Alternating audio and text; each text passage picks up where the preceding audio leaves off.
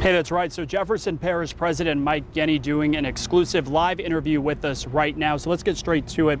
Parish President Yenni, why are you not seeking re-election? I know you just announced this news today. Well, I think it's important for the voters of Jefferson Parish to have a choice. They have two choices. They can focus on the issues at hand, not other political pondering that may go on by other candidates or other people through an election, and they can focus on the real things Jefferson Parish needs. The good news is Jefferson Parish residents that were polled think Jefferson Parish is going in the right direction, over 80% of them. Let's talk about the texting scandal that rocked the parish, made lots of headlines. Was that a factor in your decision? I put it in my statement today. Of course it was. I said, you know, I apologized back then. I'm just as contrite now. And of course it was a factor. It was a factor so that I could focus on my family. I have a newborn child coming in October. I have two little girls right now. And for my wife and I, it was the right decision to make. Were low polls, projected polls for you, also a factor?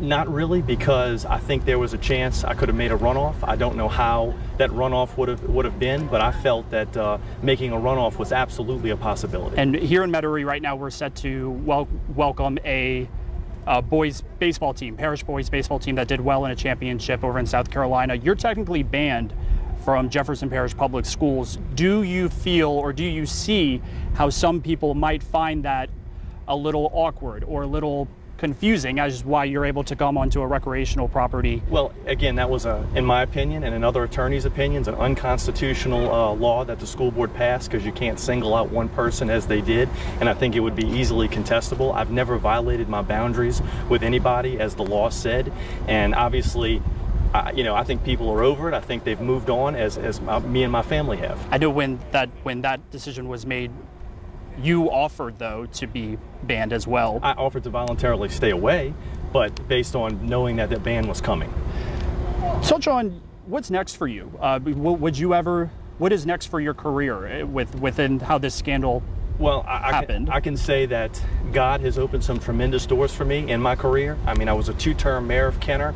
I was Ed Munez's chief administrative officer, and a very successful one-term parish president here in Jefferson. We've gotten a lot of things accomplished. In my tenure as the chairman of the RPC, the Regional Planning Commission, I brought $250 million to Jefferson Parish. So I believe I'm going to be able to certainly prove what the record I've done governmentally can certainly help me in the future. So would you ever run again or play a role in any public office again? That's certainly up to God. Is it safe to say a lot, you know, you say people forgot about it, but I think a lot of people have not forgot about it. Do you feel that you let the parish down with this texting scandal? I don't know if they forgot about it. I think they've moved on from it. And I think that, yes, I do. In my statements, you could clearly see that I certainly, you know, have a lot of remorse and regret for a bad decision. But I don't think I've let the parish down, because I stayed and I did my job, and I probably did it better than anybody that's been before me, because this has been by far, in my opinion, a biased opinion, the best administration that's ever run Jefferson Parish. Do you think if this texting scandal would have never happened, you would be in this position today? Of course not. And if you could say one thing to any, you know, parents, like I said, you're about to welcome children onto, you know, that did well in a baseball team here, or a baseball championship in Metairie. A lot of parents, like you said, may not have forgiven this or moved on from this, or will ever move on from this. And like I said, you're banned from schools, Jefferson Parish schools, and you're able to come on recreational property. What would you say to parents that feel you shouldn't be here right now, if you could talk to them? I have never violated my boundaries with anybody. It was a text message, plain and simple. That was all it was. It was a mistake. I apologize for it, and I've moved on, and I would hope they would too. Okay. All right. Well, Parish President, we appreciate your time. So again, exclusive